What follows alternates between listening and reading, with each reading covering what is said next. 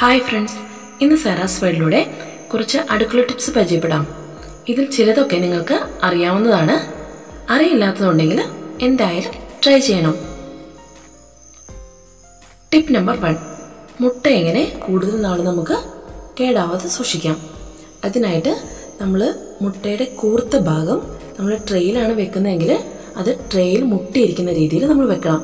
In case നിങ്ങൾ മുട്ട ഒരു പാത്രത്തിൽ വെക്കുന്നെങ്കിൽ അരിയോ അങ്ങനെ എന്തെങ്കിലും ഇട്ടിട്ട് പാത്രത്തിൽ വെക്കുമ്പോൾ അതും ഇതുപോലെ തന്നെ അതിൻ്റെ കൂർത്ത ഭാഗം മുട്ടിയിരിക്കത്തക്ക രീതിയിൽ തന്നെ വെക്കണം. അങ്ങനെയാണെങ്കിൽ കൂടുതൽ നാൾ കേടാവാതിരിക്കും.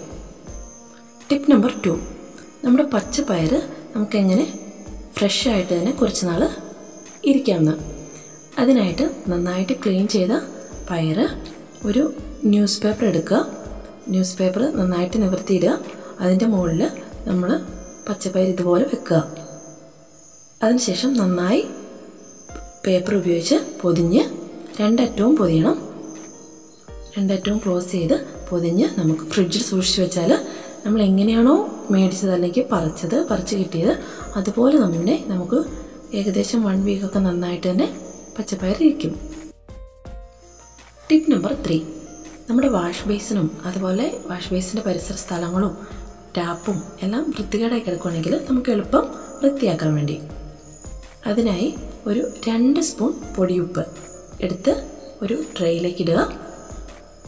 കൂടാതെ ഒരു സ്പൂൺ നമ്മുടെ ബേക്കിംഗ് സോഡയും ഇട്ട് കൊടുക്കുക. ഇനി ഇതിലേക്ക് നമുക്ക് വിനാഗിരി ഒഴിച്ചു കൊടുക്കാം. വിനാഗിരി ഒഴിച്ചു കൊടുക്കുമ്പോൾ നന്നായിട്ട് ഇങ്ങനെ പതഞ്ഞ് പൊന്തുന്ന കാണാം. കുറച്ച് വിനാഗിരി ഒഴിച്ചാൽ മതിയേ. നമുക്ക് എന്തേരമാണ് വൃത്തിയാക്കാനുള്ളത് അത്രയും മാത്രം. നന്നായി പതഞ്ഞ് പൊന്തിയ ശേഷം നമുക്കത് ഒരു സ്ക്രബ്ബർ ഉപയോഗിച്ച് നന്നായി ക്ലീൻ ചെയ്യാം. വാഷ് ബേസ് നന്നായി ഉരച്ച് കഴുകണം. അതിനുശേഷം ഒരു 5 മിനിറ്റ് വെയിറ്റ് ചെയ്ത ശേഷം നമുക്ക് നന്നായി വെള്ളം ഒഴിച്ച് കഴുകിക്കളയാം. നന്നായി വെട്ടിത്തിളങ്ങും.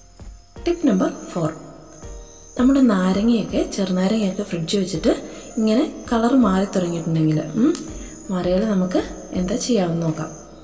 അതിനായിട്ട് ചെറുനാരങ്ങ ഇങ്ങനെ എടുത്ത് അതൊന്ന് പൊതിയുക. നമ്മുടെ സാധാരണ പേപ്പറിൽ ഒന്ന് പൊതിഞ്ഞ് വെക്കുക. അങ്ങനെ പൊതിഞ്ഞ് നമ്മൾ ചെറുനാരങ്ങ ഫ്രിഡ്ജിൽ സൂക്ഷിക്കുകയാണെങ്കിൽ നമുക്ക് കളറൊന്നും മാറാതെ ഫ്രഷ് ആയിട്ട് തന്നെ നമുക്ക് ഉപയോഗിക്കാവുന്നതാണ്.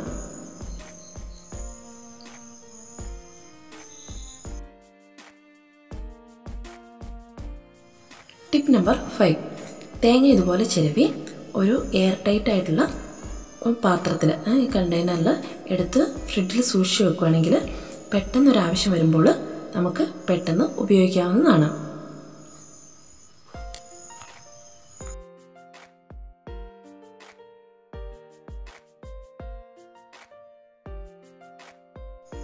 ടിപ്പ് നമ്പർ 6, നമ്മുടെ ചെറുപയർ, ഉഴുന്ന്, കടല തുടങ്ങിയവയിൽ കുത്തൻ അല്ലെങ്കിൽ ചെള്ള് ഇവ വരാതിരിക്കുവാൻ വേണ്ടി ചൂടാക്കിയിട്ടുള്ള നമ്മുടെ വറ്റൽമുളക് ഇട്ട് സൂക്ഷിച്ച് വെച്ചാൽ ഇവയുടെ ആക്രമണം തടയാം. ടിപ്പ് നമ്പർ 7, ഇത് കറിവേപ്പിലയാണ്.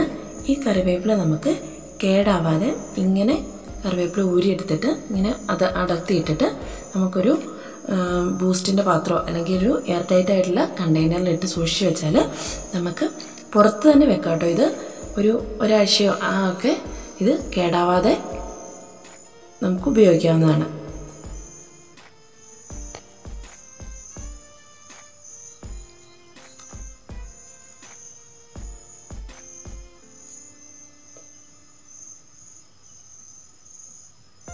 അടുത്തത് ടിപ്പ് നമ്പർ 8, ഇത് ആര്യവേപ്പിൻ്റെ ഇലയാണ് കേട്ടോ.